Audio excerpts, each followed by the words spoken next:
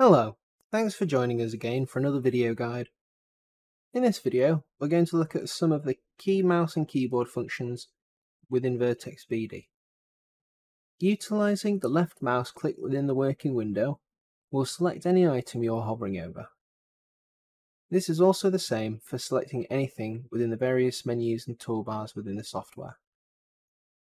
Utilising the right mouse click will bring up contextual submenus based on the window you are looking at and utilising within the software.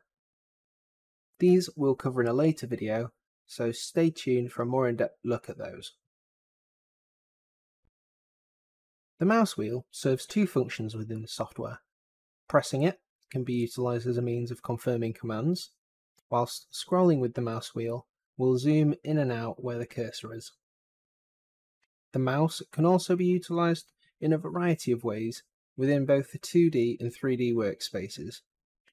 With the Shift key selected in the 3D model window, you can use the left mouse button to rotate the model you're working on.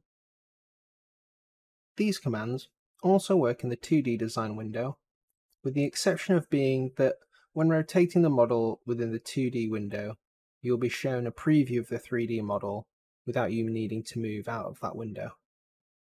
Displays the model cut in half, showing the bottom half of the story you are currently looking at.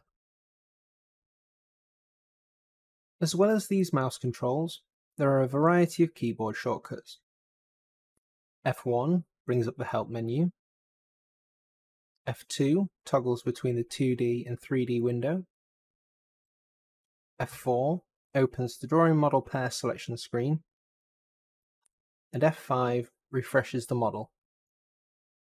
We have a variety of keyboard constraint shortcuts set up within Vertex BD to lock in specific axes.